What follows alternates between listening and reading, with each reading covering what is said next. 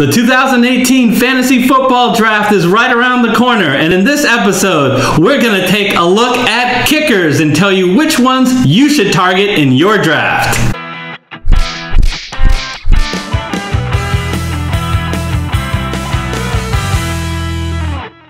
Hello everyone, I'm Eric Lee. And I'm Gary Kurtzman, and we're the Fantasy Football Consultants.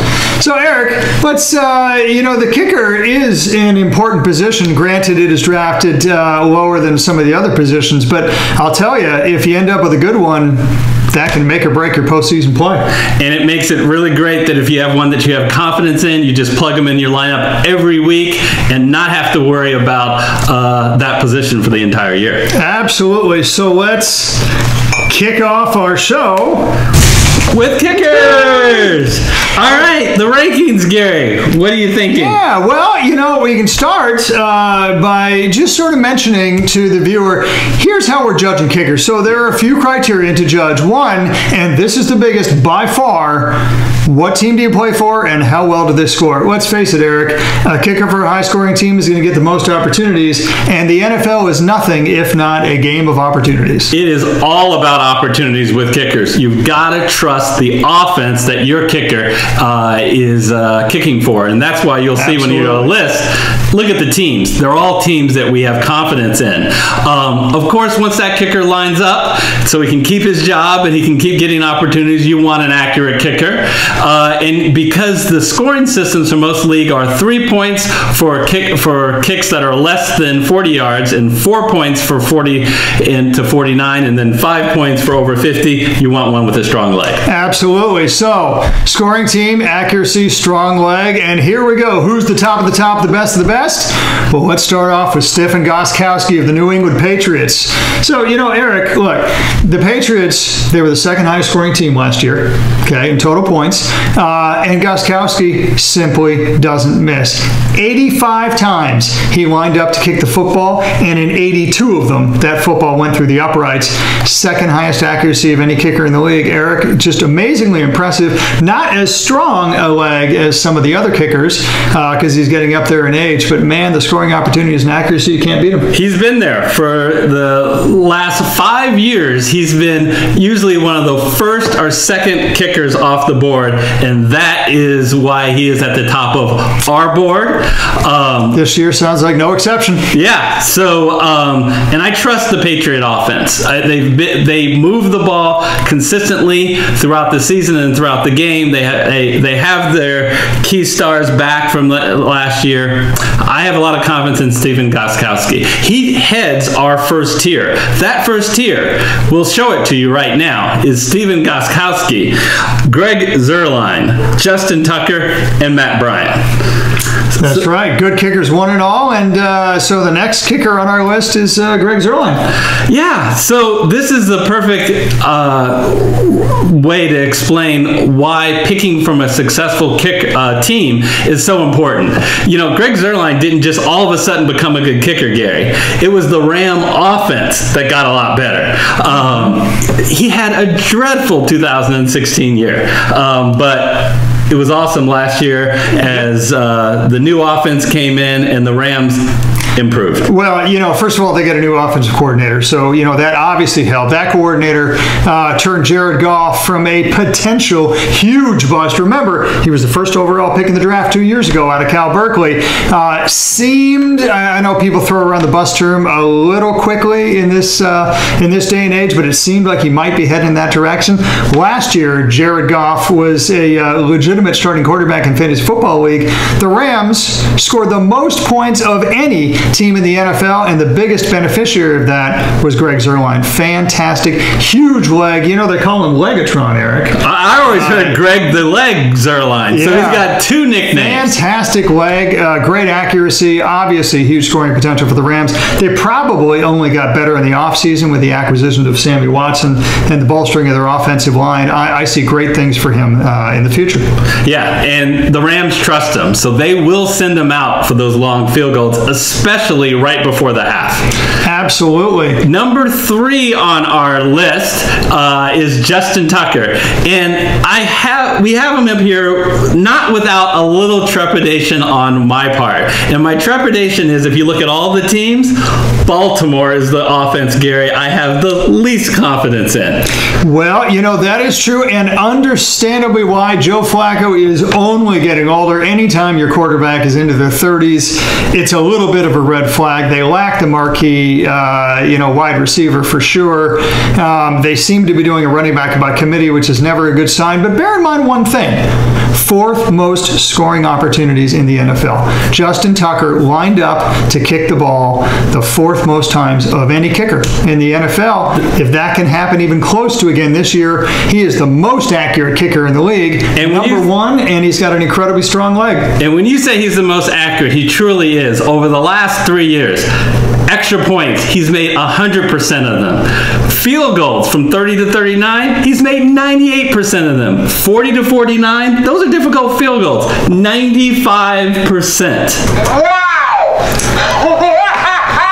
Yeah. Yeah. All I can say is wow! He's not only accurate, but they trust him with it. They trust him with it. He had the 3rd most opportunities from 40 yards plus and 50 yards plus in the league last year, and he's been in the top 3 for the last 4 years in a row. So you just have to trust that, and in a way, you like that the Baltimore offense gets stopped so much in the red zone. So you've got to trust it. Number 4 on our list is Matt Bryant. So Matt Bryant wraps up our tier 1 kickers. In 2016, he was the highest scoring kicker in all of the NFL. And everything, Gary, went wrong for the Atlanta offense last year. I think I see a bounce back for Atlanta, but even with all that, he was the 5th highest scoring kicker last year. Eric, you know, I can hear maybe some of the fans out there thinking to themselves, Inconceivable! I can't believe it! I just don't believe it! There are some lists that won't include Matt Bryant in the top tier, and I get why. I completely get why. The Atlanta Falcons had the 15th most scoring opportunities in the NFL last year. Ladies and gentlemen, if there was a definition of the word average in the dictionary, that would be it. And furthermore, you know, Matt Bryant doesn't have a huge leg. He is middle of the road in opportunities, 40 plus and 50 plus. He benefited last year tremendously from the fact that with those 15th most scoring opportunities, Atlanta got stopped in the red zone more times than almost any other NFL team in the league. Obviously, that creates a lot of field goal opportunities. That was worth a hell of a lot more than the 1 point extra point. Matt Bryant benefited from that. The question is he going to benefit from that again this year? Yeah, and I'm going to respectfully disagree with you. As an owner of Matt Bryant in my fantasy league last year, he does have a strong leg. Over the last 2 years, he's 14 of 17 from 50 plus. The Falcons will send him out there for 50 plus field goals. Again, he kicks in the dome. Dream situation for Matt Bryant. So you can make the call what you do in your league where you have him.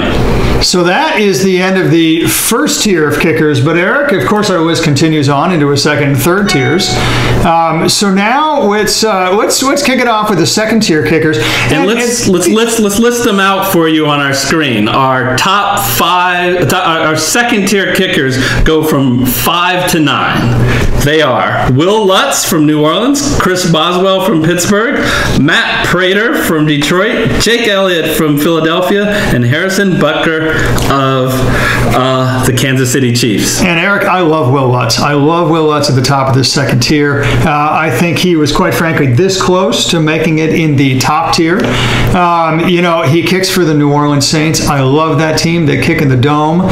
They were the 3rd highest scoring team in the league last year, so he gets tons of and they scored a ton of touchdowns, Gary. Nobody kicked for more extra points last year than Will Lutz. And you know that kind of thing just reverts to the mean as far as average averages are concerned, this man could potentially lead the league in points if things break right for New Orleans. And one thing you know for sure about him is not only is he going to get a ton of opportunities in a Drew Brees-led offense, but they will trot him out for a 55, 56. They trotted him out, Eric, for a 63-yard field goal. Yeah. They trust his leg. They trust the opportunities. Love Will Lutz at the top of the second tier. Speaking of trusting someone's leg, no one trusts their kicker more than the Detroit Lions trust Matt Prater. So Matt Prater is number 7 on our list, but he has a special place in my heart because if I'm picking a guy, I want someone who's going to get those long field goal opportunities. He had the highest number of attempts last year from 50 plus, and he's not a youngster like Will Lutz or some of the other guys on our list. He's been doing it for a long time. He's reliable. He's reliable. That offense is reliable in Detroit, and he has been in that second tier, Eric, it seems like for at least a decade. He's incredibly consistent. Here's somebody who is not incredibly consistent in our second tier because he was a rookie last year. Last year was his introduction to the NFL. His name is Jack Elliott. He kicks for your Super Bowl champion Philadelphia Eagles. What did he do as a rookie? Well, first of all, he played 15 games, and in those 15 games, he managed to kick for the 3rd most points in the league last year. You put a little star by him because of that great Philadelphia offense that he has a big upside. I would argue he also has a floor that's pretty low. So I just say that because he is so young and because he's been so inconsistent last year. He did show a strong leg, but he was amazingly inconsistent, actually, Gary, from short field goals. Missed several key short field goals. The worst case scenario, will the Eagles lose confidence in him and he loses his job? Unlikely to happen, but that's why I say that, his potential floor could be low. So with him, do you bet on the best case scenario of ascending the learning curve, getting more accurate, and having tons of opportunities on a very prolific offense? Or do you bet on the low floor, which is he was, less than accurate, especially on the long kicks, and he's young, which means basically anything can happen in his career. So I want to talk a little bit about Harrison Butker really quickly because he's another one of these youngsters that we have, and I want to mention him because he's number 9 on the list, even though he finished 2nd among all kickers last year. I tell you, I don't get no respect at all. So, Gary, the problem is he has a grand total of 13 games of NFL experience. And the other concern that we have is he's kicking for the Chiefs, which had a great offense last year behind Alex Smith, who had almost a career year. Will we get that with Pat Mahomes? Yeah, it's a tough thing to say. I can't in all good conscience, put Harrison Butker up in the top tier list of kickers or even in the top of the second tier list of kickers because, quite frankly, a Kansas City kicker has never been amongst the top scoring kickers, at least certainly not in the last 4 or 5 years. The reason is because they've always had a good offense, but until last year when they basically went from a ball control. Remember when Alex Smith was called the game manager? It's only been a year ago since he's had that title, and he had that title throughout his entire career. That's how Kansas City managed their offense. They were a middling offense. They finally took the reins off last year and exploded, which got Alex Smith a ton of money. But the question is, are they going to be able to do it again? And are they going to be able to do it again with a rookie quarterback? Pat Mahomes, he was drafted in the 1st round and he has a huge arm. He's got a pedigree, but can he deliver in the NFL? And Eric, the answer is nobody knows. And as the Kansas City Chief offense goes, so will Harrison Butker. So we gave you our top 2 tiers of kicker. You might go, well, how come we didn't go further and talk about a top 20? Well, here's the reason. This show is all about finding a star, not feeling sorry for people who aren't very good. If you're interested in seeing our top 20, check out our website at fantasyfootballconsultants.net. If you like what you heard in this video, please go ahead and hit that like button on YouTube and that video. And if you'd like to subscribe to fantasyfootballconsultants.net to benefit from all of our videos, please do hit that red subscribe button to go ahead and subscribe and benefit from all of our NFL content. And we want to hear from you guys. We're building the community here on the YouTube, so we want to hear from you. We just gave you our top 4 kickers, our tier 1. Here's a quick call to action. List out for you, for us, who your top 4 are. And until we have our next video, we will see you then. See you next time.